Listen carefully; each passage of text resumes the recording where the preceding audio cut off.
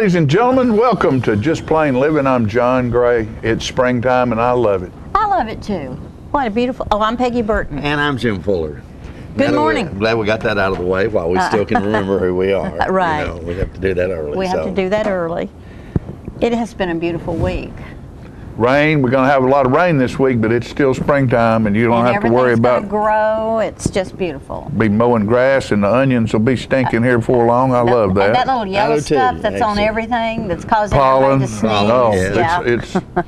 It's out there. If you're it's bad. Your name on my car. If you're one of those who likes to keep your vehicle clean, it I know, it ain't work. happening. It ain't happening. Oh, it's real easy. All you have to do is watch Tennessee Traveler on Monday night and get a wash spot coupon. That's a good plan. What time That's is that? a very good plan. Comes on at 7 o'clock. 7 o'clock. So if people watch Tennessee Traveler, they can get get a Supreme Clean, a $12 Supreme Clean, the best one they have out there, for $5. And they get some great meals. $5, you know. I mean, who can not?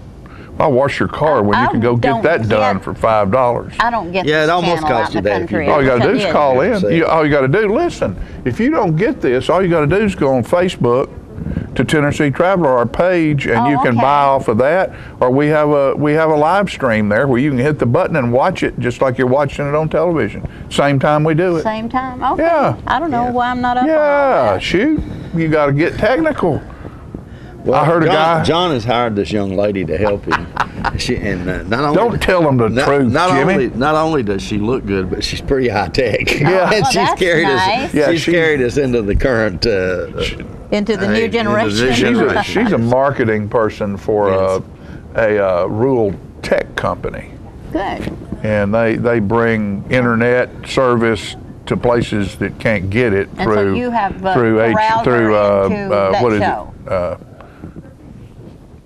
wireless internet out in the counties, and a startup company doing real well. Of course, she's a bright lady, very bright young lady. Well, I'm glad you have her. Yeah. Plus she's redheaded. One day, next day she's red and orange headed. She stays in there. But I heard a thing this morning on the Today Show, and there was a couple there, a business couple, older business couple, and evidently quite successful because Matt was asking them about how once you get a job, you keep a job, and the man's main thing is you continue to educate yourself. I don't care how good you are at what you do. Technology and society is moving faster than you are. That's true. And the person that keeps their job and stays happy in their job is the person who continues to reinvent themselves through education and keeping up with the technology instead of backing away from it. Right. And I'm bad to back away from it. Yeah, and I was thinking about us this morning for some reason or other. I'm glad somebody is. It has to do with, I guess, the taxes situation and stuff. And I'm thinking, I started out in the accounting field back when he wrote all this stuff down on ledgers. I know, think about that. And now certainly all of that has changed. And you just type it in. And I'm thinking, I still know how to do the fundamentals that you write out on paper, but I have to rely on my partner, who's younger than I am, to do all the technical parts, to keep me enlightened on the technical aspects of how the software works, just to do what I need to do. But I'm used to. John and I have always multitasked. We've had numerous jobs at the same time, right? And that's tough to do now because it's technical. And there's 3-year-olds out there that can help you out. Absolutely. Well, and just as simple as last week, we had announced our Boy State candidates. Yes. Well, I'm a person, I like paper. I still like paper. If it's on my computer, I make a paper copy of it and put it in a file because I think, that computer's going to disappear one day. Tomorrow, something might be wrong with it. It might be back the next day, but tomorrow it's not going to do me any good. And if I need that piece of paper tomorrow, I want it in a file where I can go get it and use it. Well, you're probably smart to do that. And so they used to send cards and information for Boys State to where you knew what you had to do. Yeah. You gave the cards to the boys. They had to get them signed by the principal, this thing, that thing, notarization and all that. Well, now all that's online, and I'm lost. Well, like when my computer But these boys aren't lost. No. I have to write a new history. This is gone. A new history? Well, like if my computer crashes and everything's gone, but I'm not going to dwell on it. I can start over any day of the week. That's right. That's right. The computers in general probably do much better than we think. It's just that if you happen to need it right now and it's not there, it's kind of frustrating. It's extremely frustrating. Yeah. Oh yeah, very much so. Yes. We got the Dog of the Week coming on. Dog of the Week's here. I know there's somebody out there that needs and wants a good black dog. Well, there one is sitting right over there. No. Sure is. Good. And we've got all kinds of neat things happening today. My friend Charlie Allen, you know Charlie. I know Charlie, the guitar Crazy man. Charlie called me up the other day and said, I've got a friend coming from Maine, and Charlie was in Florida, and this guy's in Maine, and he wants to be on your TV show. And I went, well, how in the world did he find out about our TV show? He said, well, I told him, and I said, well, what does he do? Well, his name is Nick Tokman. He's going to be with us today, and he is one of the stars of The Deadliest Catch, which is a reality show no, it's out of Alaska, about crab fishing. Oh yeah, I've seen in Alaska, and his show name is Sunshine, and he's going to be here with us today. That's wonderful. Which is crazy. We have the God love Charlie Police with us today. Yeah, And he's he looking always good has something too. to say. Chief's lost a bunch of weight. He's been out camping and hiking. That's awesome. Yeah, we're a little bit concerned about Paul Blackwell, who's the chief. Paul just turned 40 a couple of months ago, and now he's on this. He's got him a new sports car, and he's losing 40. What's that? And he's losing all this weight. That's and all this great. Kind of stuff. So That's we're not sure about. Yeah, if you see the chief in a new Trans Am, you'll know. Yeah, that's right. Or Corvette. He likes Corvette with a chief symbol on the side of it. Yeah. Yeah, that'd be pretty Roscoe P. Coltrane. That's exactly what I was thinking. And I think it'd be pretty cool to tell him a police chief had a police that his official vehicle was a Corvette. That'd be cool. I think it'd be great. That'd be cool. I bet Stan McNabb would think that's cool too. Yes, he would. He would. You And can get one for free. Just put his name on the side. And I'm quite sure I started to say if we have to buy it, I'm sure the taxpayers won't mind. The chief has no. As long as he gives rides on Saturday. Right. Ride with the chief of police every Saturday from 8 to noon. Yes, but only get a ticket. But there's one stipulation to that. Once he gets this Corvette, is that only the young ladies under 30 get to ride with the chief. So now wait a minute. His wife might have something to say about that. You think Lenore might have something to say? Well, Lenore won't like that at all. She won't like that. Okay. Listen, I don't know. He doesn't need to be looking at That's right. That's right. She's probably got that all waxed up anyway. She's got control of him. She don't worry about him. She's got him. That's right. That's right. She's got him. Those are things that people that are confident never worry about. Never worry about. That's heavens no. So what you guys are saying is that Paul is a lucky man. Right? Yes, very he lucky. is. He needs to and so realize. is she. Very lucky. Okay, I think he'd probably agree. I think he'd probably agree with that. Well, the thing about Lenore, now. maybe the thing about Lenore that I like is she is very, very involved in the community in a whole lot of ways and does a lot of good things on her own.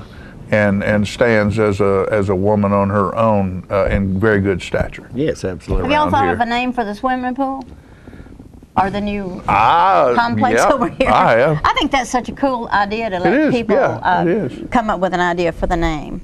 I've been thinking about it. What have you? No, don't tell it. You might. Don't tell it. Yeah, if you tell it, somebody else will grab it. No, they'd never use the one I picked right now. What have you had? I think it needs to be called the Waterworks. Well, that could do. I mean, that's what a lot of times back years ago they would call the water system. I thought about Tullahoma Waterworks. For cash. Splash for cash. Because we need cash in the town. You mean so you pay your cash and you get the splash? You get the splash. There you go. That's a horrible name, Peggy. I don't like that. I know, but I don't know what I don't know what it'll end up being, but I think it's cool to have a contest about it. Yeah, it is too. And I think a lot of creative people out there. It can't be named after somebody. No, I wouldn't think so. I think that Winston Brooks told us that last time he was on the show. So you have to be careful about that because there's so many people that are you know, that you'd like to honor. Yeah. And you just can't honor everybody. And so I think it's good that they don't put a name on it, unless there's somebody that wants to donate about $200,000. Yeah, if somebody wants to buy it, somebody wants to buy it, let them buy it. That's a different story. Yeah. That always works. Yeah. You know, and a lot of times when stuff is done like that, just like it used to be the Joel Farrell pool. Right. Because if it wasn't for Joel Farrell, there wouldn't have been a pool. Well, there wouldn't have been a pool. So, I mean, it's very different than a lot of things are now. I was impressed this weekend and enjoyed thoroughly watching the Masters. And there's a young man named Jordan Spieth, who's 21 years old, who won it. Right on top. He's played 4 tournaments this year. He's won 2 of them, one being the Masters, came in second in the other 2 at 21 years old. And last year, he was in a playoff to win it at 20. This kid is phenomenal. He is. What a career he's got nerves of steel.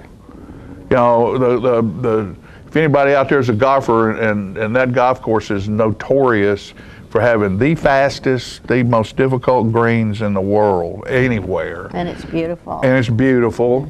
And, you know, the putts that he made weren't sort of in. Every one of them was right in the center of the hole. I mean, right in the center of the hole. It's incredible. That's great. And he's the first one in 40 years to lead all 4 days. He shot under par all 4 days and led the tournament all 4 days. Can you imagine shooting under par on that course? Of course, a lot of them do. Well, he got it up to 19 at one point, which is the most under that anyone's ever been. That's amazing. He had, I think, 26 or 27 birdies. Yeah. Which is more than anybody'd ever had at 21 years old. Yeah. What a future this young man has. He was on some show this morning, and he was talking about when he was 16, he played in some tournaments with pros. They were asking him when he felt like he was going to get into that for a career, and he said that he thought his game was good enough at 16 that he could compete with some of the pros, and that's when he made his decision. Where is he from? He thought. Texas. Yeah. From Texas. Yeah. Well, he won two amateur championships before he turned pro. Yeah. You know, so what a player, and there's the future of golf right there. Yeah, it is. So Tiger Woods can take a back seat, huh? Well, Tiger. He did good too. He did well. Yeah. I mean, Tiger's almost 40 years old, and you can't swing it a ball that hard for that many years without doing something to you. Yeah, absolutely. Besides that, Tiger's done well financially. Oh yeah, so, he's okay. And will for a long time. Sure he will. Sure he will. And he gave his ex-wife half of it. Half of it, yeah. Gave her $10 billion. She deserved it. You know, I mean, yeah, she probably did. She probably did. And we deserve to get out of here and show you this quick commercial break, and we'll be back with the rest of today's show. Don't you go away. It's going to be fun. We don't want you to miss a thing. Bye.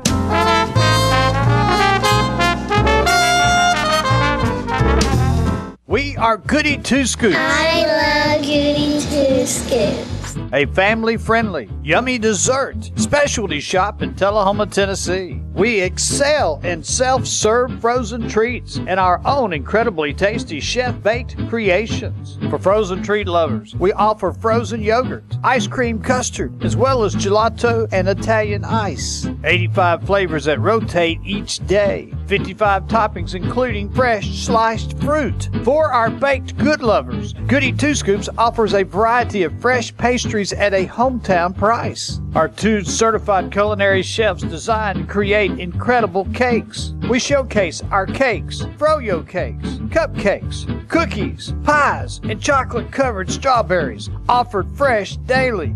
I love fighting. Goody Two Scoops.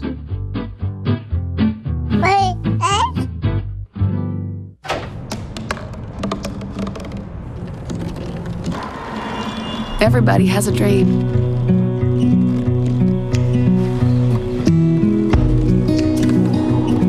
Mine was to see the ocean. And with a little help,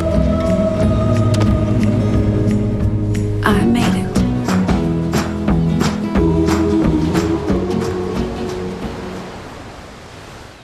Get your news first, fast, and free with your news leader on 6 every Tuesday, Thursday, and Saturday nights at 6, 8, and 10 p.m. Local weather, sports, community calendar events, and a comprehensive look at the latest news stories and news makers as only a video news broadcast can do.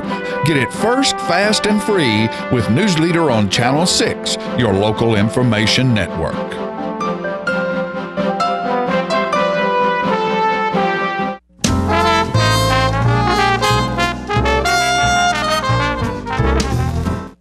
Welcome back. We have a dog with us today. He brought with him Kevin Whipple. Hi, Buddy. How you doing? This is Buddy. How long have you had him? We've had him for, I'm wanting to say about a year now. We've had him for a while. And he was a stray when you found him? Yeah, he just showed up at the shelter, if I can remember right. Oh, really? Yeah, we get some. They'll just come on up to the shelter. They'll be running around. I guess they hear the other dogs barking and they show up. That's probably what it is. I think so, yep. Can you tell the difference in a bunch of dogs barking and coyotes? Yeah, you can. Coyotes have more of a yipping kind of noise, where dogs have bark. Because for the longest time, I thought I had a million dogs in my neighborhood because I live out in the country. Then I decided they must be coyotes. Yeah, there's all right, let's talk about Buddy. He needs somebody to take him home. He does. He's a male. Yeah, he's a male. He's a great lap dog. He would probably do better in an environment where he's the only dog. Yeah. He don't really get along with a lot of other bigger dogs. He's probably been abused a bit. Something maybe by bigger dogs because he's had to fight for himself being thrown out. It's possible. And that's he's fighting for his territory. And is it true that dogs will like claim a spot in the house or claim a place to sleep? Or yeah, some do. They do that? Yeah, some do. Others just they don't care. They can sleep wherever, and then you get some that they have their one pillow or their one cushion. And I know you have to put flea medicine and tick medicine. Do y'all do that once a month? Yeah, we try to. There's different kinds of medicines you can use for it. You can get pills for it. You give them a pill once a month and it'll kill them. You can get some of those from the vet's offices. Yeah. And so, yeah. So like you keep, the ones that are there in the shelter, you keep them flea and tick medicine on them? Yeah, we do our best. To keep them so they're ready to go when somebody wants to pick them up. Mm-hmm. So if somebody wants Buddy, you just call that number and tell him, hold Buddy for you, because he'll be ready and willing to go home to a good home. He needs a good home. Yep, and with a $35 adoption fee, he'll get a free neuter. That's wonderful. So, yep. And it's spring, and I guess you can let your dogs out now? Yeah, you can. A bit? Yep. But what's the leash law in Tullahoma? The leash law is that an animal, or like a dog, can stay on its own property. It don't have to be on a leash as long as it's on its own property. But as soon as it goes out of its own property, it's in violation of the leash law. It has to be on a leash if it's off of its own property. Okay. And that's so you can let your dog run around, but it's got to be able to stay on its own property. Electric wire through the yard, does that work pretty good? There's different things. Sometimes it does. Others they just go right through it and don't care. It seems to me like it'd be hard to keep a dog in, but I guess they can, in their territory, but I guess they can be trained. Yeah, some are trained, some are really good about it, and others just refuse to stay in the fence or whatever you got put up. Some of them just refuse, and others, they'll just stay up on the porch all day. So what happens if y'all find dogs off the leash, out and about? Well, usually we like to try to return them to the owners if we can before we impound them into the shelter. But if we can't get a hold of the owner, we don't know where they're at, we go ahead and we impound them, and then we hold them for 7 days. Okay. And after a 7-day period, they're available for adoption. Because I noticed there's a dog missing, a poodle that got missing, and I don't know if anybody has called in or not, but I have the information. If anybody wants to call me if they see this white poodle out running around. And people that have lost a beloved animal are very sad. I think it's important. Do you suggest dogs get bathed? Yeah, it just kind of, you can get different kinds of shampoos for like fleas and ticks as well. Yeah. That kind of thing, but if they're, getting kind of smelly, then they probably wouldn't hurt. Yeah. Soap them down and spray them down. Have y'all got any big fundraisers coming up? No, we just had our rabies clinic this past Saturday, and we did very well with it. And we got 4 adoptions out that day. Wonderful. So we did good. Well, it was successful. I encourage everybody to think about the animals that are looking for a home, and they bring a lot of joy to your life. They do. They are good companions. They're good guard dogs. They'll bark if somebody comes around. And I think this dog, I believe, would be a great companion for young or old. Oh yeah, definitely. He'd be good. He's quiet and peaceful. And what do you think? About 4 years old? He's about 4 years. Well, Buddy, I think you're a pretty dog. You're awful sweet. He's not smiling. And you what is he? You think? He's a terrier mix of some sort. We're not really sure what now, kind. I thought he was black, but he's kind of a brindle color. Yeah, he's a dark brindle. Yeah. And you can see the other parts in him. Well, I encourage you to go down to the shelter. If you have a certain kind of dog in mind, just go down there and take a look. Oh, we got plenty. All shapes and sizes. Big ones, little ones, fat ones, skinny ones. Yep. Kevin, I love what you do. Oh, thanks for being here. Thank you very much. We'll be back.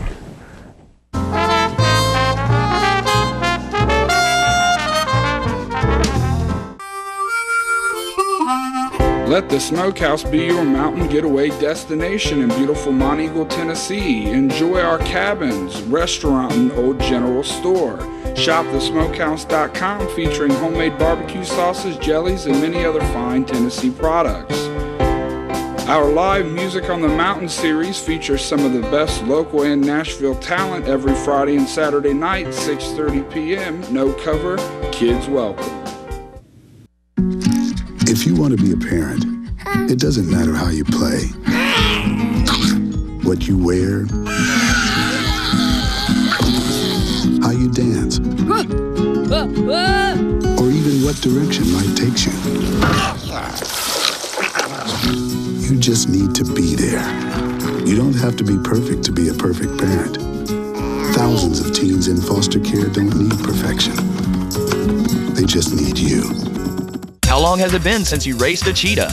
Are your tornado creating skills getting rusty? Tired of being the only one in your neighborhood who hasn't built a dinosaur? Sounds like it's time to visit the Hands-On Science Center. The Hands-On Science Center is an indoor science playground. In this museum, please touch is the rule. Join us for weekly science demonstrations on space, lasers, lizards, rocks, and a whole lot more. No 2 visits are ever the same, so visit often to see our ever-changing exhibits and demonstrations. The Hands-On Science Center, 101 Mitchell Boulevard in Tullahoma.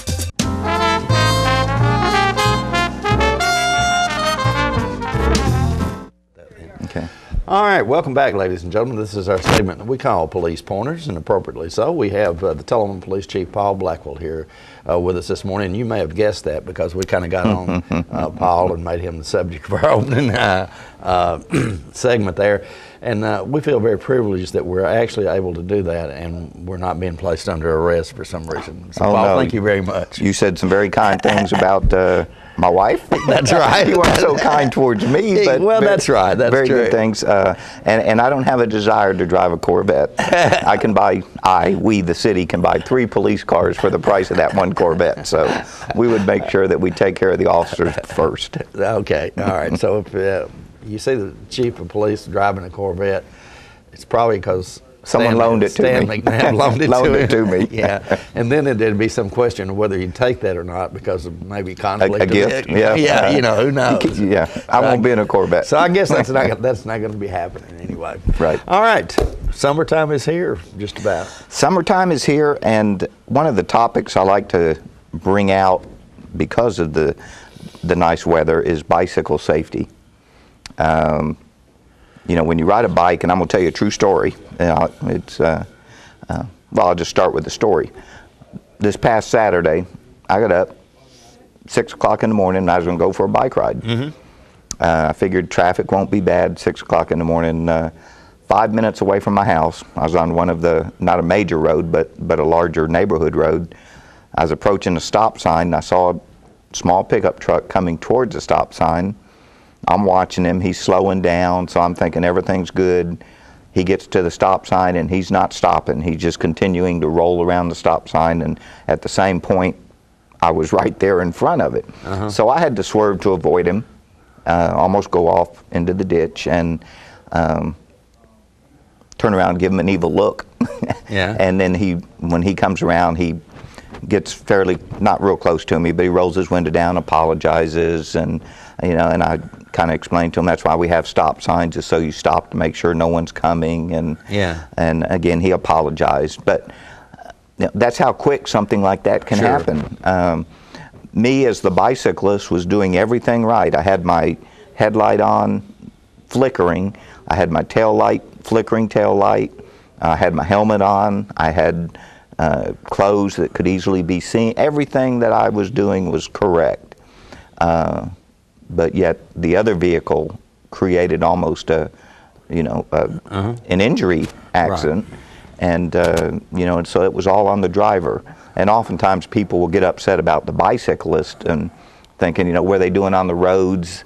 Bicyclists have the exact same privilege of being on the road as a motor vehicle does. So, that's the first thing we like to tell people is bicycles have a right to be on the road.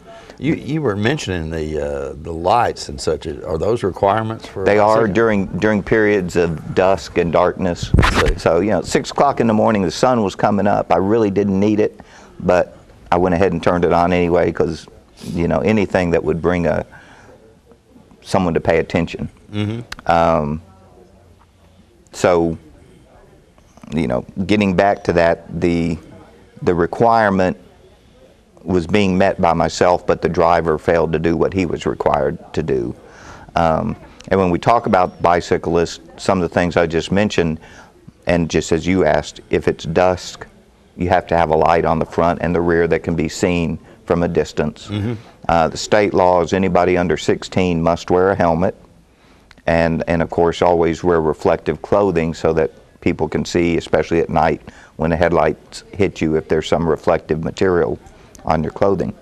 I bet that's big time important, because I've personally been in situations where you'd be right on somebody before you'd see them when they're wearing dark clothing. Right, and if they don't have lights and everything. And I'm not what you would call a hardcore bicyclist. I just like to get out and ride my bike, and you should be able to do that fairly safely. Sure. Of course, the other requirement to the driver of a vehicle is anytime you're passing a bicycle, you have to give them at least 3 feet of clearance. That's state law. That can get you cited if you fail to do that. And you're supposed to maintain that distance till you're safely beyond them.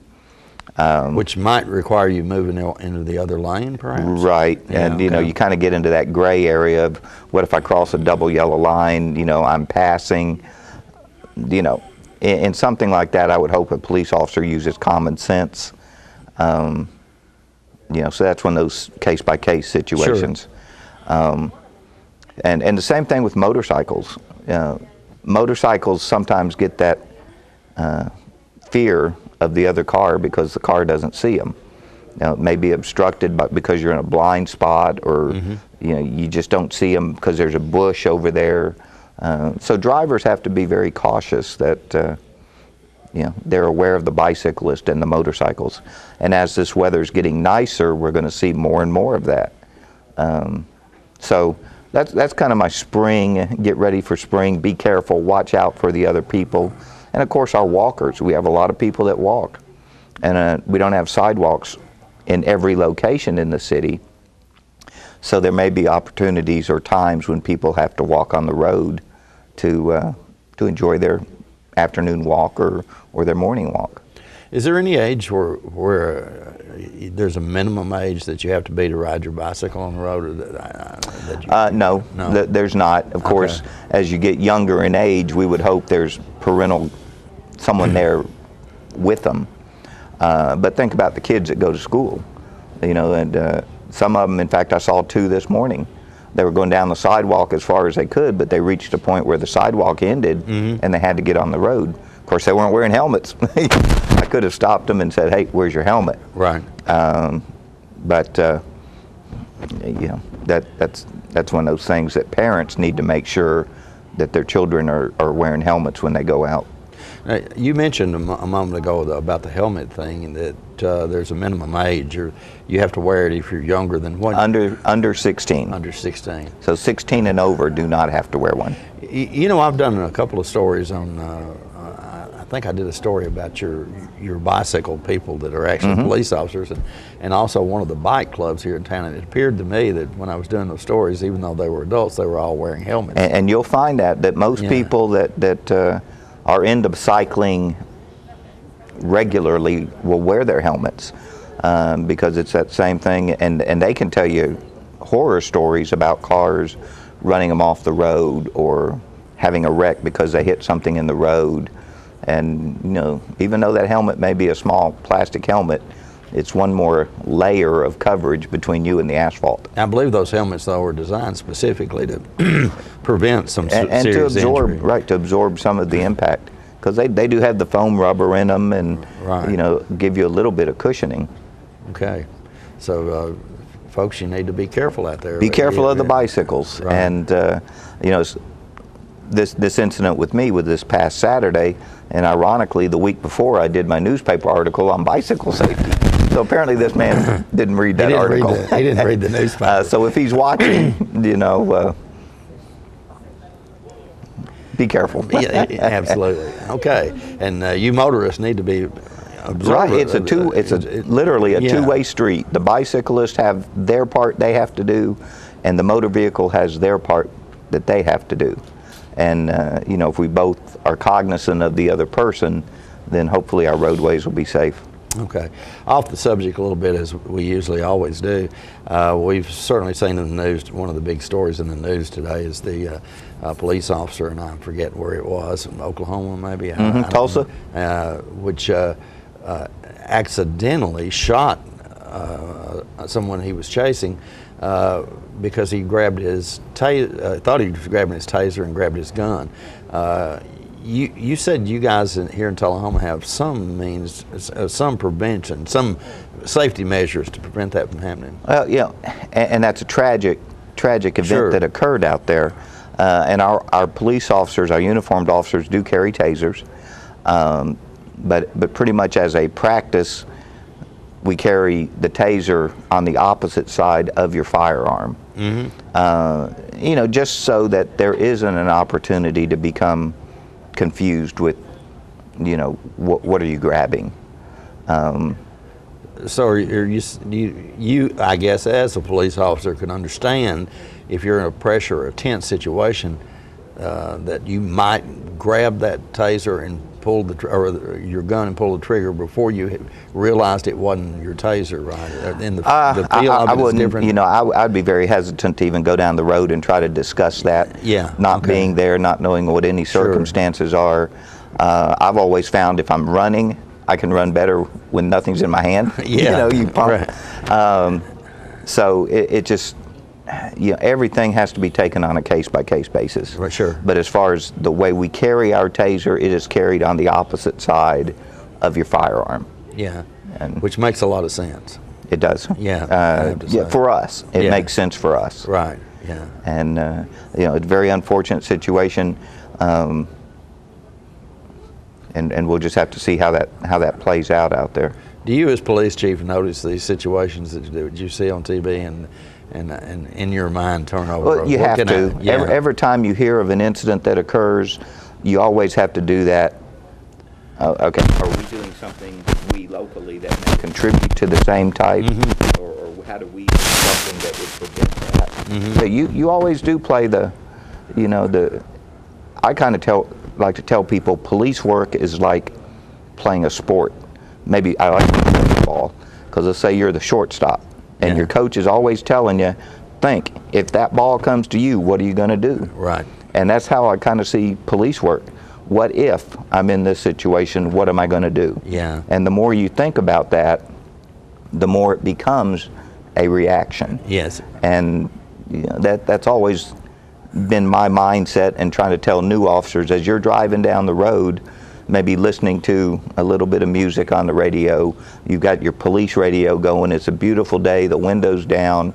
You're enjoying the breeze. Think, what if that car goes out in front of me? Or what if I get a call over at this bank. How am I going to respond to it? Right. Always think what if, and then how am I, the hypothesis. You know, Paul, that's a great analysis, because I think in sports they teach you that that's why you practice, so you go through those things, and it becomes just a normal reaction, not something you have to necessarily think and police work is just like that. You've got to think about putting yourself in a situation. How are you going to react? We've talked about domestic violence before, and we've talked about how police officers respond to that.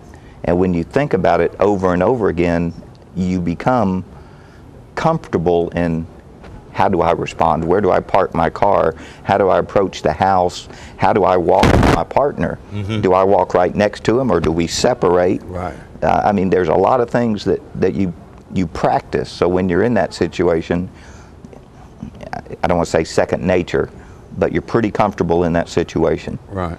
Okay. So, you know, maybe that's beating around the bush to get to your question, but, you know, we like to think about what we're doing and what we would do if we're in a particular situation. And the more we think about it and practice it in our mind, it becomes a reaction for us. Right. Okay. All right, Paul. Very interesting. Thank you, as always. Thank you. All right, folks, we'll be right back in just a moment with more living right after this.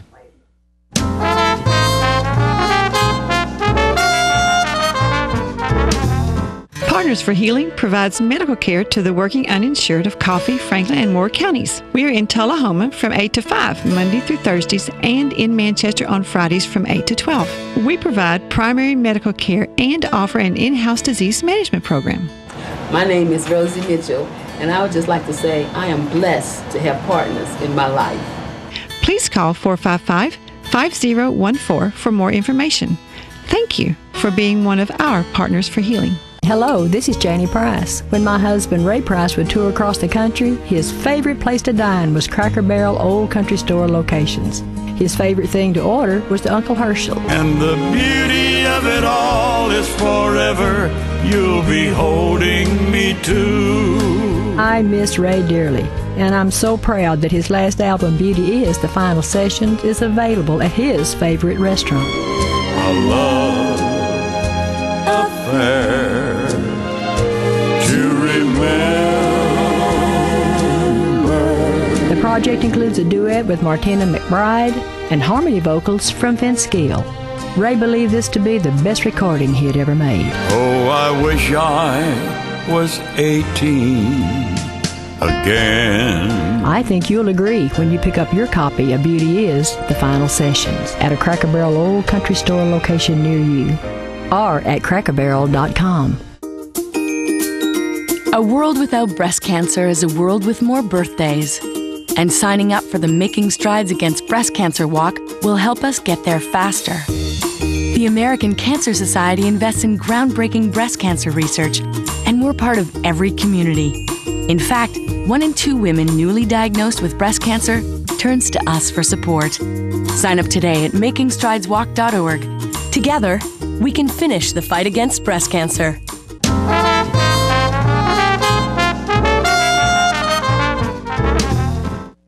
Welcome back here. I'm Marilyn Ewing. It's always a pleasure to be here and to get very interesting guests here on Living. Of course, it's a struggle many people face all the time. And of course, that's the struggle of stopping smoking. And of course, people face this on a daily basis. There is help out there. In fact, the American Lung Association, it's presenting Freedom from Smoking. This is coming up just around the corner. And it's all being made possible by CVS Pharmacies. They have provided grant monies. And my very special guest today is Sherry Parsons. Want to welcome you. Oh, thank you so much, Marilyn. Yes. Great to be here. You're like the facilitator on something coming up there in Shelbyville as far as classes and this type of thing, because you're actually in from Pulaski, I think. That's right. Yeah. That's right. I drive over from Pulaski. Yeah. And we will be putting on the American Lung Association's Freedom from Smoking Clinic.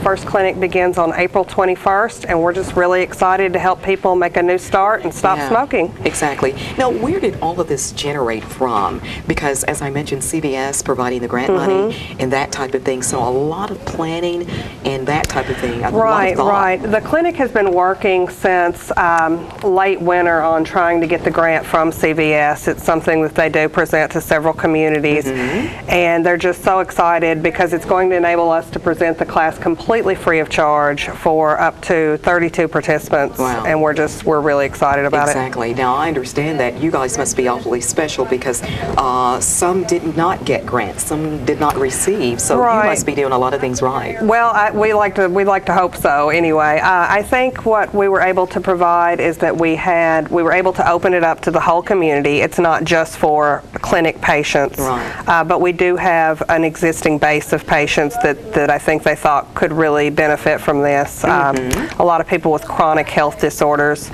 As we know, smoking is linked to 1 out of 5 deaths in the United States, and that's a big deal. You know, we want to help people break that chain. Absolutely. Talk about the classes. How will these be constructed? Well, there are 8 sessions in the classes. They are presented, they go for about an hour and a half. And the first 3 sessions are based on understanding readiness to quit, identifying triggers and factors that are going to make it difficult to break that addiction. Yes. And then during the 4th week, there's actually a built-in quit day. Okay. We have a little quit day ceremony.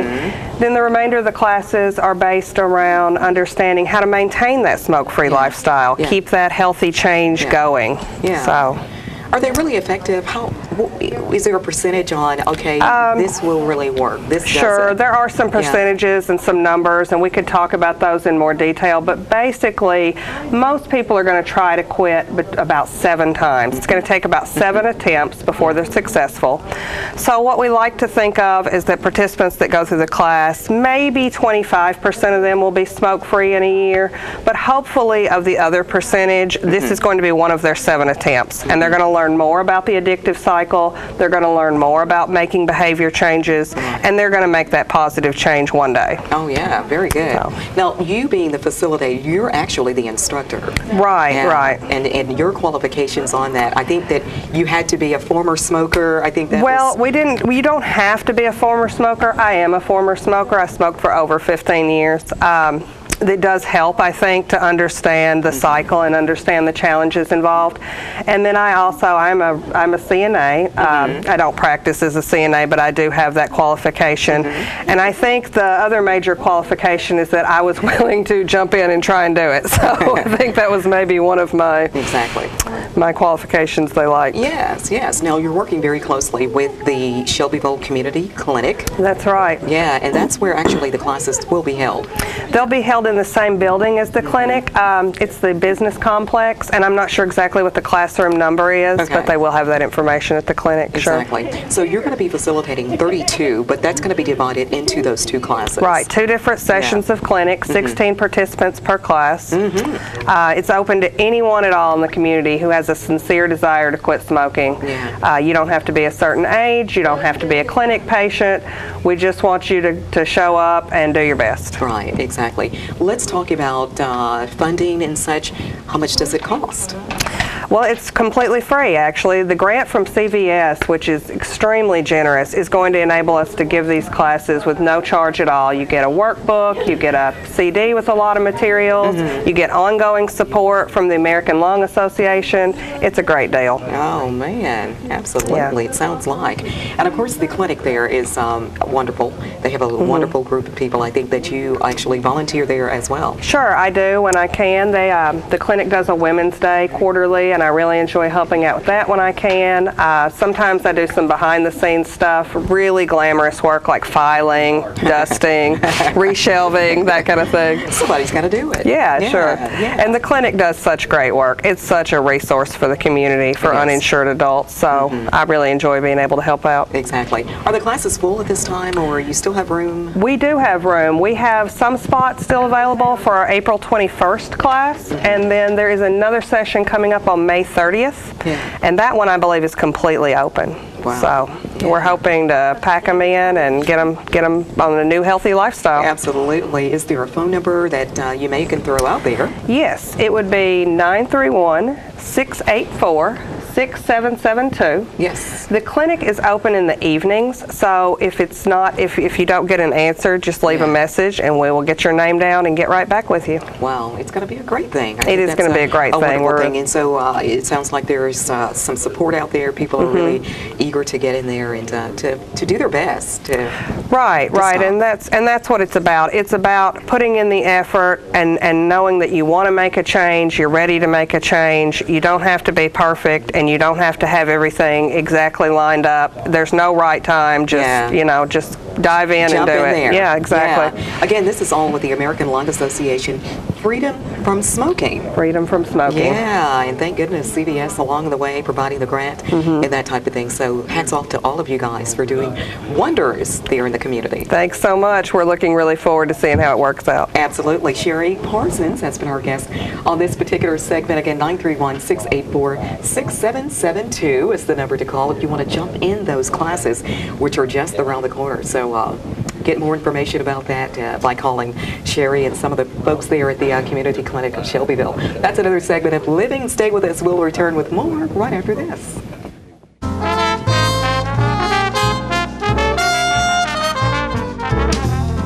At the time, maybe you were just building a bridge, a business, or a community. Maybe you were simply working for a home or a better tomorrow.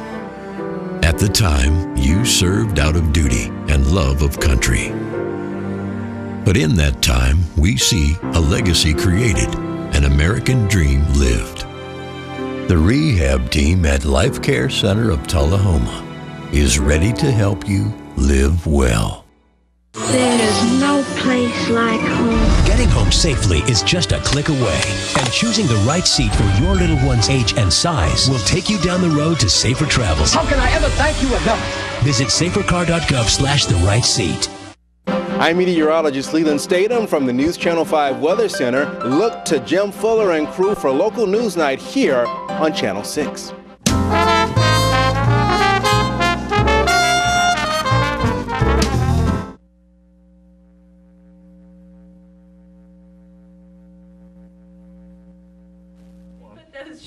All right, folks, we're back, and one of the things that's really cool about doing what we do here is you never know who you're going to run into. And my friend Charlie Allen called me last week, and he said, I've got somebody I want to bring to your television show. You're going to enjoy him, and you're going to enjoy him as well, folks. I'd like to introduce to you right now Nick Tokman.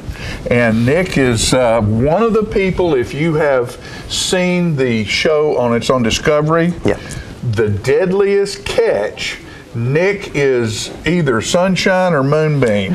I can't figure out which one it is. Sunshine. Sunshine. And Nick is with us today. You're coming through from where? From Maine? Massachusetts. Massachusetts, and headed where? I was here in Tennessee just visiting Charlie. Visiting Charlie? Yeah. Yeah, well, we're glad to have you on here. I know a lot of people out there watch that show because I've heard them talk about it. I've seen it a couple of times. How in the world, you're 26 years old, college graduate, how did you get from going to school on a vessel in Alaska hunting and catching crabs? I was like 20 years old, and I wasn't really happy in college, kind of a thing. I wasn't doing what I wanted to do, and I was at my grandparents' place, and my grandfather introduced me to a show on TV. Well, it was Deadliest Catch, and it just looked like fun, and I wanted to try it. So I just went up there and did it. And, Okay, now where were you going to college at the time? Concordia, Concordia University. That's in Montreal. Montreal. So you're a Canadian? No, I'm an American. An American. Okay. So how does a guy just decide he's going to do that? How do you walk out on a dock somewhere and tell one of the captains? I think you said they're involved in the show. There's 6 boats? 6 boats on the actual show. Right, right. But during crab season, how many boats are there floating around out there catching crab? For crab, for Opilio crab, there's roughly around like 70 boats in the fleet that are still catching crab. Catching crab. So how does a guy just walk up out of nowhere because you want to do this and end up being on a television show? Well, actually, I went up in Kodiak, Alaska, and at first I got this list of like boats, and I was making phone calls, you know, when I was back in college, and nobody would want to hire me because first is if I got fired and they hired me from, you know, where I was like back in Massachusetts, they would have to buy my plane ticket and return me back to Massachusetts, so they wouldn't want to take that risk, and they don't know who they're dealing with, if I'm a criminal or anything. They actually would want to see you, so I actually just flew up to Kodiak, and I just showed up, and I started walking the docks, and but with no skills. No. You had no boating skills, no crab catching skills. Nothing. How'd you talk your way into this deal? I just said, I'm a hard worker, I'm willing to listen, willing to learn, and that's it, just give me a chance, and that's all I said, and it kind of went from there. And, you know, I mean, some of the boats, like, I was walking, like, I mean, I was literally walking the docks like 3 weeks before here in my first yes to a job, and the first guy, the first boat I got on, I quickly left because the guy, he put water in the fuel tank and fuel in the water tank, and like the boat stalled in the middle of the harbor. But when you're first starting out, you don't know which boats are good or not, and so you get the junk boats, and then finally you work from there and you see like which boats are the good boats, and you start kind of getting on those boats. Okay, so the boat you're on the show, what's the name of that boat? Actually, this year I'm on another boat, but I was formerly on the Northwestern and also on the Time Bandit. Northwestern and Time Bandit.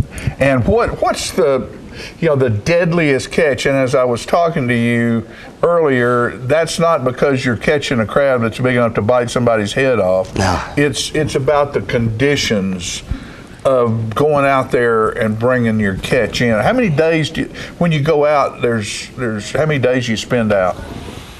It could depend. It can vary. I mean, it could be, you know, it depends on how quick you catch your quota. I mean, or you know, your catch that time, it could be 3 days, or it could be as much as 17 days, depending on how fast you can load the boat, honestly. And what's a boat load? Northwestern was a little over 200,000 pounds of crab. 200,000 pounds of crab. Yeah.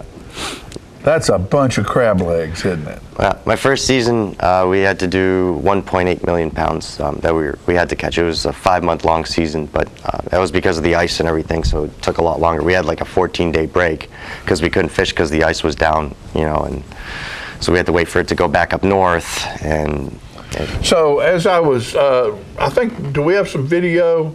Yes, you told me. It's ready? Mm-hmm. All right, here's some video of the show.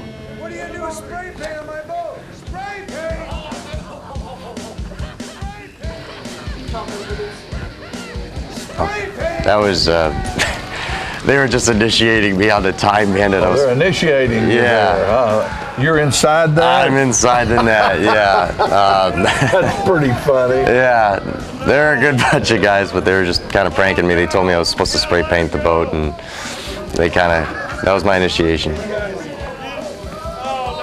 Is that your captain, or is that? Yeah. What's his name? That's John Hillstrain, and then my former one was Sig Hansen.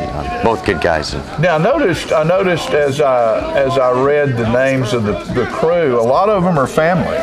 Yeah, a lot of it's like family run and everything. I mean, you're either like born into it, or you know, you're just up in Alaska, and you know, you kind of. All right. So, and as we were discussing earlier, I was asking Nick. I said, all right, now. Do you make your living as an actor, or do you make your living as a fisherman? Fisherman. Yeah, I do crab in the fall and winter, and in the summer I go up to Bristol Bay and I do salmon fishing. Salmon fishing in the summer. Yeah. So who makes the money off of Deadliest Catch? Actually, I don't know if I'm able to answer that really. Okay. Well. Yeah. But somebody's making some money. Yeah. The boat captain's probably making some money, and the boat makes some money. And they're paying you to fish, and so there's really not you're not getting equity actors pay for being a fisherman on that show. I don't think I probably not. I don't think I could answer that. Yeah. Okay. Yeah. But it's interesting. It's fun. You're 26 years old. I asked him earlier. Do you have any love interest yet? No, not at the moment. Not at the moment, girls. Not at the moment. Yeah. You know, I'm really proud of you because you're out doing stuff. I mean, when you settle in, and you might be settling into your life. Do you enjoy doing this? Or is it something that you just thought, I want to try this, and you forced yourself to do it? Or have you found joy in it now, though? When I was doing it, I absolutely I loved it. Like, you know, it gave me a thrill. I mean, if I had to do it all over again, I'd do the same thing. It was a lot of fun, and I think it was like the challenge and everything like that. You know, like staying up long hours and just like pushing yourself, you know, beyond limits and stuff. But now it's starting to feel more like a job a little bit. But I still enjoy doing it. But really, I actually on the side I enjoy doing public speaking and like talking to kids and stuff like that. All right, so do you think you'll continue on into your life a little bit further, the fishing aspect of your life? I think so. I have a Mate 1600 ton license, so that kind of branches me out further, like in the maritime industry. So I might use that, but we'll see. Mate 1600 ton. Yep. So that allows you to go onto different vessels of different sizes, and you're capable of doing a specific job? On paper, I mean, it's yeah, but I mean, to actually have the experience, I mean, it's a lot more to it. And yeah, I'm sure. Yeah, I just got the credential for it, but I mean, really, it's, you know, I mean, I would need to know more to learn how to drive a boat, actually. Right. But it's like going through a guild or going through not a union class or something. I mean, you get your certification. That's how a lot of people learn to do what they do is through experience in that way. Now, how picky are you eating seafood when you go out in Tennessee or Atlanta, Georgia, or Chicago to order a salmon? Well, actually, I probably wouldn't order a salmon from over there. Where I go in Bristol Bay, we have like wild caught salmon, and it's really good. I mean, you know, you have like, you know, wild salmon and a farm salmon. It's night and day difference. Right, I'm sure. You know, they're out there fighting for their lives. You know, like salmon sharks chasing them, and they're just swimming away and everything. And you know, like in a farmed environment, they're just sitting there, just, you know, kind of floating and like mud cats. Yeah, just getting feed junk food and all that. So junk food. Yeah, salmon eating junk food. I love that. But yeah, no, I like. I love oysters and I love lobster and I do love seafood. But it's hard. I've lived on the ocean before for a while, and it's hard once you get used to eating something that comes right out of it that day. Yeah. It's hard to go inland and eat a piece of flounder or a piece of salmon and realize how good it tastes out of the wild versus that. So when do you go back? When do you start fishing again? I'm actually going back up June 6th to go salmon fishing. I go with a guy, Nick Mavar, and he's been on the Northwestern too, and I go with him every summer, and it's been good. He really goes out there and gets it, and it's a lot of fun. It's just fast-paced fishery, go. So what do you eat when you're on the boat? I mean, if you're staying out and you're out 10 days on the boat, what type of victuals do you have there? Well, actually, we really well. I mean, we'll have chicken, we'll have steaks and stuff, and we. Do you have a cook? Is there a cook that goes along, or do y'all all sort of do it together? We rotate. Like, you know, one day you'll do it, and then another day someone else will do it. And so who's the best cook on the boat? I think actually Nick's a pretty good cook, but yeah. Are there some cooks that aren't so good? You're going, I wish it was Nick's day. Yeah, well, yeah. When I was on the Northwestern, Matt Bradley, he was cooking every day, and he's like an amazing cook. I mean, he could whip up a meal in no time, but the only thing is it's like he makes a mess in the kitchen, and you have to clean up after. Oh, you have to clean up after the cook. Yeah. Okay. But no, he's a great cook. But I understand. Well, you know, thank you so much for being with us today. It's just exciting to have someone off of a television show that's on big TV to come and visit with us, and know that you're always welcome. Thank you. And we'd love to have you come back when you can. And tell people, you know, it's on Discovery Channel. Yeah. And just go on Discovery Channel and look for The Deadliest Catch. Yep. Oh, and I want to ask one more question before I leave. You know, you see a lot of these shows. Are those captains really as mean when they're not on television as they are when they're on television? Actually, if you do what you're told and you just listen, I haven't really had a problem. You don't have a problem? No, I mean, like, if you're going to not listen or whatever, sure, they're going to be as mean as hell, but they just want to whip you into shape. And the guys that I've worked for, I've just done my best, and they've always been really nice to me. Yeah, well, I've sort of figured that maybe some of it is kind of staged a little bit to make the television show more exciting. You know, actually, I don't think anything would be staged so much. It's just like, the thing is about the show is, like, you know, we film like constantly, and you know, I mean, they're cutting like, you know, like I don't know how many constant hours of film. Yeah, and they're supposed to make like 5 minutes of your boat like each episode. Right, so it's like maybe an hour or 2 hours tops of your boat there. So they're just gonna. It's all laying on the floor down there when they get through with it. Yeah. Okay. All right. Nick, thanks, buddy. Thank you. Come back and see us. Yeah. Folks, we'll be right back after these messages. Yeah.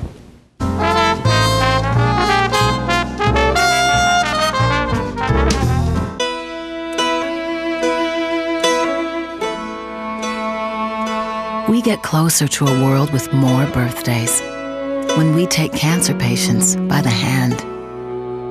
We help them find answers and guidance and hope, and give them more candles to light. We're the American Cancer Society. Help create a world with more birthdays at morebirthdays.com. Serving you as a local firefighter. Proudly served our country in the United States Air Force. Serving Tullahoma. Helping our kids. Hi, I'm Terry Stroop. Your comfort is our service. We'd like to thank Tullahoma for the privilege of serving your heating and cooling needs.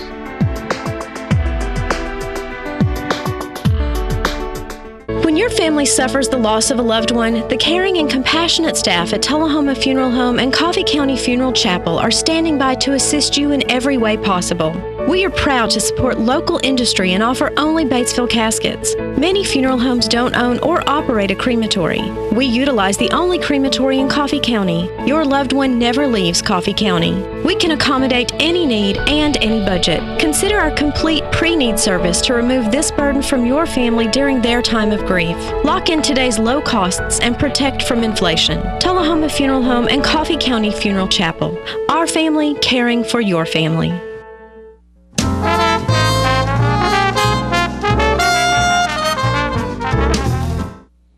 Our producer, Philip Scoggins, went up to Monteagle this weekend to the Trails and Trilliums and brings us this video report. This is our 12th year benefiting Friends of the South Cumberland here at the Monteagle Sunday School Assembly. Ours is a 3-day festival celebrating everything that's wonderful about nature. We've got hikes, art, programs, children's activities, just fun for everyone, incorporating nature into their lives. So this morning we opened registration. We have hikes from all over the plateau that have left this morning. We have vendors here, arts and crafts, an arts exhibit, and later this evening we'll be having a wine and wildflower reception with our keynote speaker, Rich Louv, who is the author of Last Child in the Woods. This is the 10th anniversary of Last Child in the Woods, and Mr. Louv has joined us to help talk about nature deficit disorder and the importance of involving children in the outdoors. Friends of the South Cumberland is a group that supports all of the state park natural areas that are here on the plateau. Thank you so much for being here. We are glad to have an opportunity to share the wonderful message about the work that Friends does, about the beauty of the plateau, and hope that you'll be able to join us next year. For information about Trails and Trilliums, you can find us at www.trailsandtrilliums.org.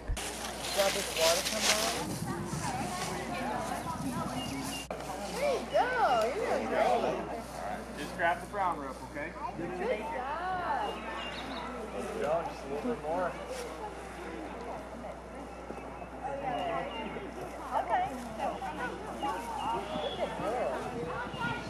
All right, one more big pull and you're up.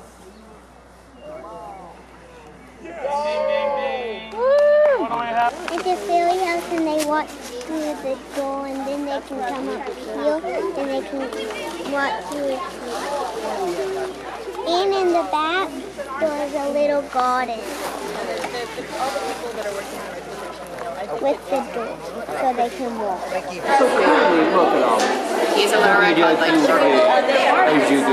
see? A very bony back, right? Now try feeling the side, it's really squishy.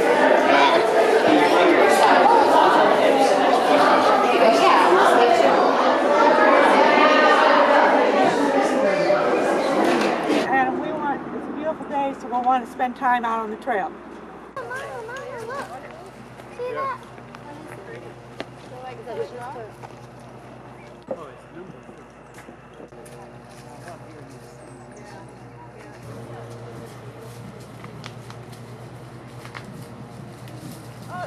Now you let red over there, isn't that pretty?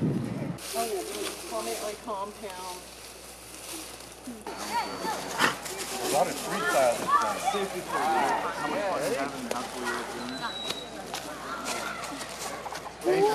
Come here, put this harness on. Get over here. He is.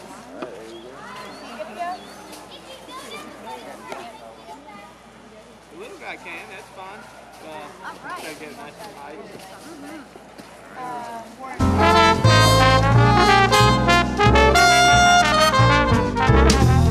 Are you tired of getting those letters in the mail being turned down for that new car due to bankruptcy, medical expenses, or divorce? Then look no further than Russell Barnett Kia. Good credit, bad credit, no problem. Here at Russell Barnett Kia, we are your bank.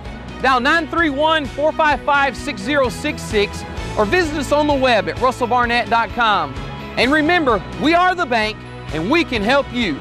Good credit, bad credit, no problem. Why buy anywhere else? It's your trademark.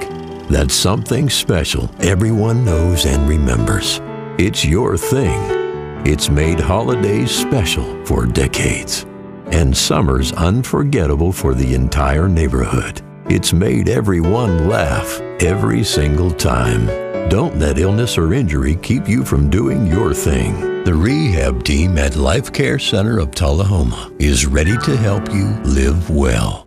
Get your news first, fast, and free with your news leader on 6 every Tuesday, Thursday, and Saturday nights at 6, 8, and 10 p.m. Local weather, sports, community calendar events, and a comprehensive look at the latest news stories and news makers as only a video news broadcast can do.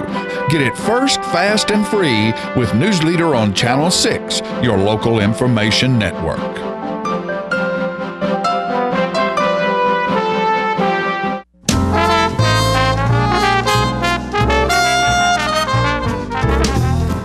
Welcome back here on Living. It's just a great day today, just all kinds of things going on. A couple of very wonderful guests out of the Shelbyville, Bedford County area. It's all in helping the youth. To my extreme left, it is Pete Patel, of course, Integrity Visitation and Family Services, and want to welcome you. Also, Terrell Johnson is with us from Voice and Vision. Of course, it's getting a lot of publicity and such, and the Rap Center there in Shelbyville as well. So I want to welcome both of you guys to Living this morning. As I mentioned, all of this is kind of filtered to help the youth in that area. So you guys work together. You're looking for more help. We're going to talk about that a little bit later on. But you, Terrell, you actually continuously have things for the entire family. Yes, ma'am. And such there at the Rap Center. Let's talk about that because there's a big event coming up this weekend. Well, in general, we do promote basically for anyone. There's no filter.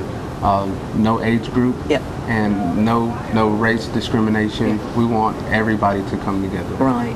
The event for this weekend, we've invited Color Craft Studios to come in and take portraits, family portraits for everyone, because we know that's kind of an art that's got away. Sure. As families have broken up, no one really takes family pictures anymore, so that it preserves the family history. Sure. we'll have food, free food, and art activities, also karaoke, and we'll introduce the idea of our community garden, which everyone can come and help with the community garden, and that means they can participate in helping it grow, but they can also take the vegetables home and be able to cook with them, because we use heirlooms, all natural, no pesticides, so the food is a lot healthier also for the community. We want to promote everything healthy and everything family oriented. Oh, very good. So there's 2 in 1. Let's rewind just a bit and talk about Voice and Vision and kind of where that started. What does it mean exactly? Well, Voice and Vision actually started, I had an idea to form an art group of different artists, all different fields, from drawing to music to dance. And Julius had the same exact idea, and we didn't know each other. One day, we both were booked for a show, and we met up. And he does poetry, he's a spoken word artist, and I'm a visual artist. I paint and do portraits. And Julius had a spoken word already prepared, and I had a painting prepared. And it just so happened that they both went along together. So instead of performing separately, we formed the Voice and Vision right there on the spot at the show. So he did his spoken word piece, and I did a painting to interpret what he just said. And that's how Voice and Vision was started over a year ago. Exactly, and it's just really blossomed and grown tremendously. I want to talk about the Rap Center as well, because it's not what it sounds to be, RAP, but what does it stand for? RAP does not stand for rap music. RAP stands for Rural Arts Program. And as we all know, art is very broad. So art goes from drawing to dance to music to even the way you cut your grass.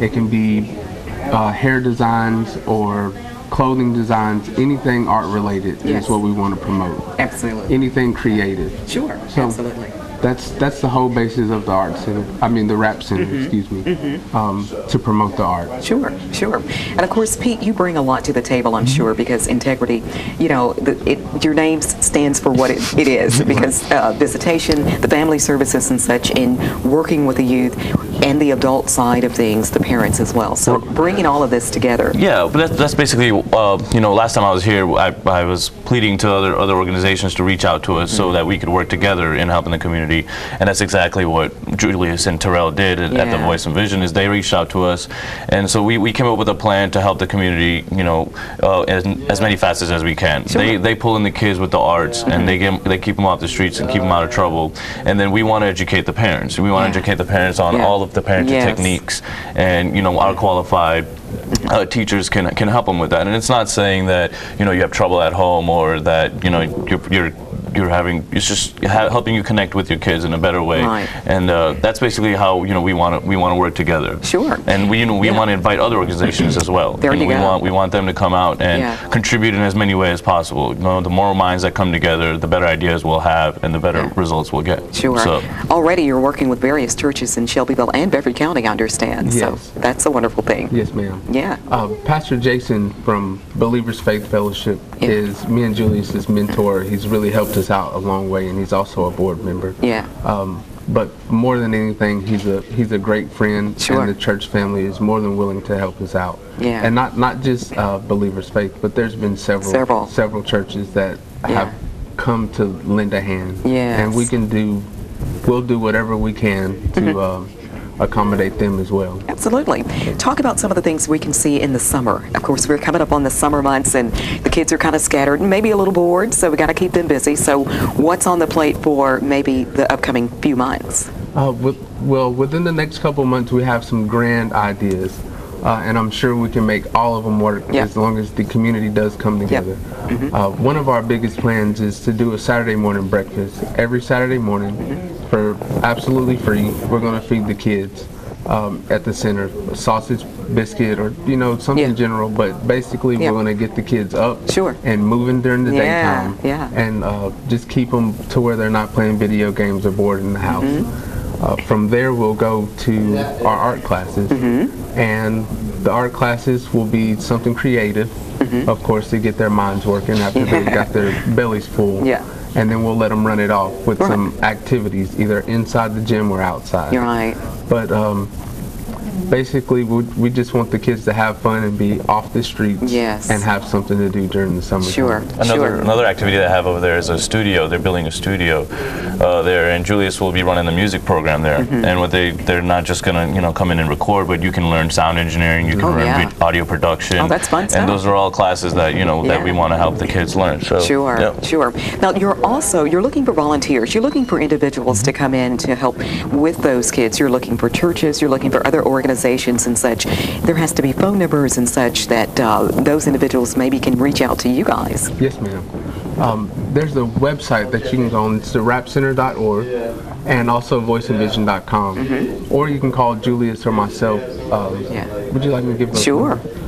My number is 941-840-8038 if anyone would like to contact me. Right. Also, Facebook or Instagram, we're not really that hard to find. So if you guys want to volunteer, please feel free to contact us. Someone knows our name, somebody can get you the number. Right. Oh, well, my organization's website is integrityvfs.com, and you can contact me at 931-607-1656. Some of the services you might be interested in are the parenting classes, single parenting classes. We're also doing a therapeutic community service, so if you have community service hours to work off, you can come sign up with us, and we'll get you set up with some stuff to do. Very good, very good. Got to reiterate the fact that this weekend, all of this starts at 9 o'clock. What time this weekend for your big family day? 10 o'clock on Saturday. Okay. The flyers will be up on our Facebook page and our websites, and so you'll find the information all you need there. Some of the volunteers you were talking about, volunteers we need. We wanted to start up a tutoring program there for after-school tutoring or even summer class tutoring. So if anybody has the credentials and wants the willingness to do that, to connect with the community, they can reach out to us and we'll get you set up at our facility. Oh, it's wonderful. Just working hand in hand for the betterment of our youth and the communities and such. So keep going forward and continue to join others and join forces with everyone you can to touch our kids, okay? Thank you so much for having me. Yes, absolutely. It has been Pete Patel, of course, Integrity Visitation and Family Services, and Tyrell Johnson, of course, Voice and Vision, the RAP Center there in Shelbyville and Bedford County. Thank you so much for watching Living. Back with more right after this.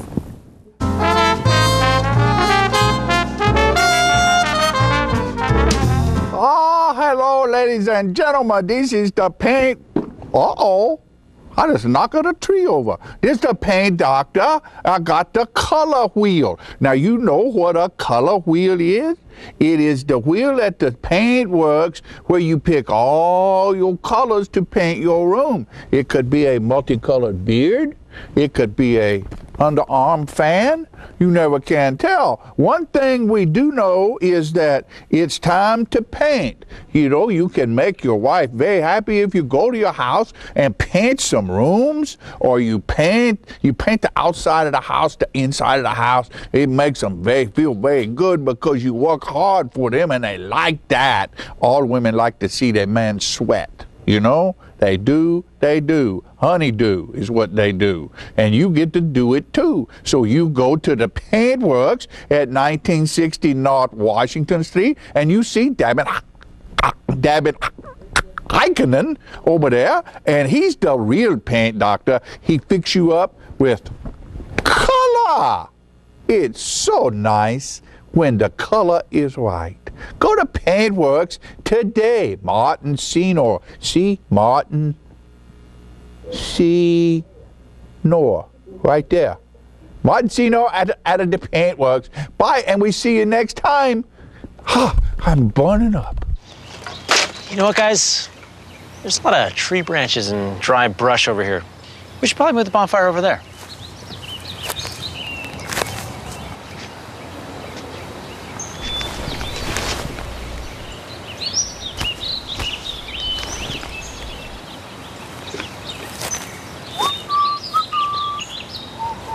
I'm guessing Smokey liked that idea.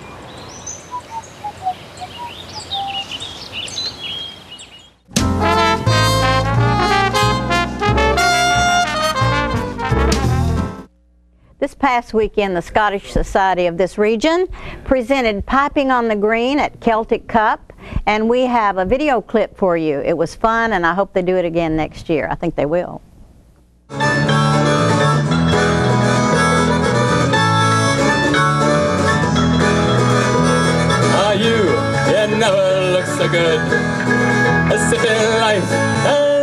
wish I could do so, but tears are all that's left to shed. Sank his soul, now made of lead. Face down beneath the rubble lies a man, tells of a future already in the past, but of himself he hasn't much to say. But wait the gods, his judgment day. He said, I left my home where the dead never rose, where the streets of gold I've yet to find. And at the end of the day, all you can do is pray. Without hope, you might as well be blind. Yeah, be blind. Tomorrow comes a day too soon. Tomorrow comes a day too soon. Angel, sweet angel of my youth, where have you gone? You flew away too soon. This brick I built now builds a higher wall. See it crumble, hear me fall. There hangs a fool who once had it all. He said I left my home where the dead never rose, where the streets of gold I've yet to find. And at the end of the day, all you can do is pray. Without hope, you might as well be blind. Yeah, be blind. Tomorrow comes a day too soon. Tomorrow comes a day too soon.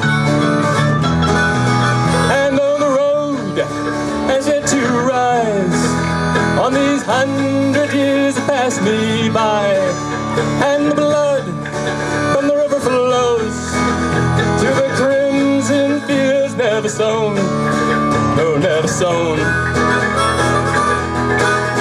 It's that I left my home where the dead never rose, where the streets of gold I've yet to find. And at the end of the day, all you can do is pray. Without hope, you might as well be blind. Yeah, be blind. Tomorrow comes a day too soon. Tomorrow comes a day too soon. Tomorrow comes a day too soon. Tomorrow comes a day too soon. Ah, you've never looked so good.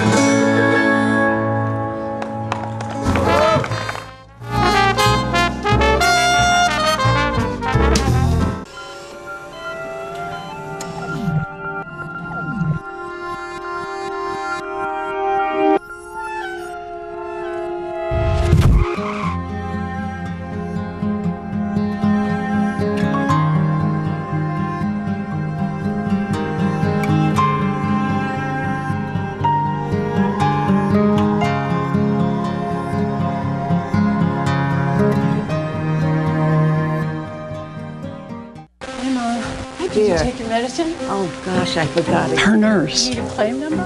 Her personal assistant. Let me just grab a... Her housekeeper. Her cook. Her accountant. When I started taking care of Mom, I didn't realize the challenge of playing so many roles. But above all, I'm still her daughter. Visit aarp.org/caregiving to connect with experts and other caregivers. Together we can better care for ourselves and the ones we love.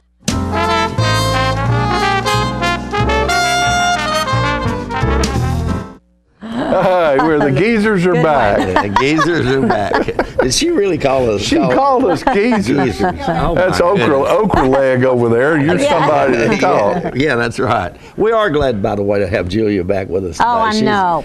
She's had Good some job, surgery. Yay, Julia. She always makes us smile. That's right. She does. Yeah, and you know that with the weather getting warmer and people getting out and moving around and working in their yards and playing sports and running, I want you to remember Aqua Hydrate right here. Oh my gosh, yes, that stuff is and great. that is our water sponsor right there here on Channel 6. It's brought to us by Mid-South Distributing, Rick Gerwe and the girls over there and all the family at Mid-South Distributing. It is electrolyte infused. So don't let your electrolytes get low. You know, Aqua Hydrate. Let me tell you what. There's not many bottled waters that have that. No, and they have different sizes, and it's a very substantial bottle too. So it's not one of those little old things that it's going to get a hole poked in it. I mean, this is real stuff. And I was without some for a couple of days, and there is a huge difference in the water. In that water right there and any other water you drink around here. There's very, very big difference in it, and how it makes you feel and the taste of it. And we just want you to make sure you go out and get some Aqua Hydrate. When you're going to hydrate, absolutely, Aqua Hydrate. Exactly. That's right, and they've got some other great products. I won't mention them, and if you're an adult, they've got some other stuff, and they've got plenty of that. Plenty. Matter of fact, they are the distributors for Old Shed, which is our local. That's right, absolutely. Which is our local brewery here. Yes. Which brews beer and here, and great cottage industry right here in Tullahoma. Right, absolutely. Which we all need to support. What's right here? Everything local. Well, everything in this local. region. That's right. In this region. Folks, don't forget to file your income tax. Oh my gosh, I've already done it. If you're watching this on Tuesday, Wednesday's the day. I've already done it. Wednesday's the day. I need to call Pam this afternoon. Yeah. We've got a piece on the news about filing an extension. Extension. Today is extension day. Yeah, that's right. Have a great weekend. All right, please do. Folks, we'll see you next time. Bye-bye.